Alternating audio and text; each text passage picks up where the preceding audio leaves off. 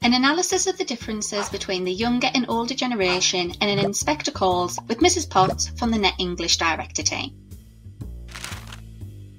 Priestley uses the older generation to symbolise the ignorant middle upper classes who were driven by the capitalist ideals of individual wealth and privilege. The younger generation symbolise hope for a rejuvenated society that is based on collective responsibility, equality and education. In Act 1, Sheila is rather pleased with life and doesn't challenge her parents' lifestyle. She is materialistic, excited to become Mrs. Gerald Croft, and appears to be aligned with her mummy and daddy.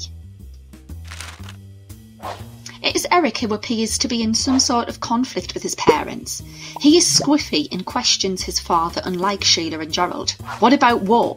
Showing he is more perceptive about the world than the pink and intimate lifestyle of his parents. Arthur foolishly replies with fiddlesticks, showing his ignorance and stupidity. It is Inspector Girl who re-educates the younger generation in the ways of a modern society. The upbringing and education that Mr. and Mrs. Burling have offered is limited and will not serve a socialist world. When Arthur discloses why he sacked Eva, Eric and Sheila immediately sympathise and realise that these girls are not cheap labour, the people, an idea their parents do not understand. As the play develops, Sheila and Eric take responsibility for their selfish actions towards Eva and immediately feel guilt, something that their parents don't.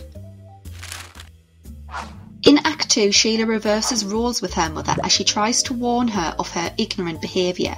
Sheila is afraid Sybil will say or do something that she will regret, and tries to explain that she mustn't build a wall between herself and the lower classes.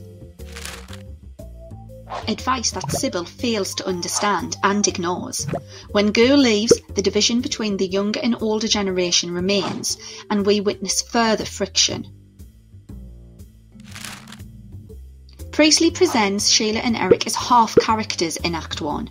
Sheila is half serious, half playful, and Eric is half shy, half assertive. But by Act 3, Sheila and Eric are fully formed adults who have grown in maturity and responsibility under the education of Girl, unlike their parents who are exactly the same.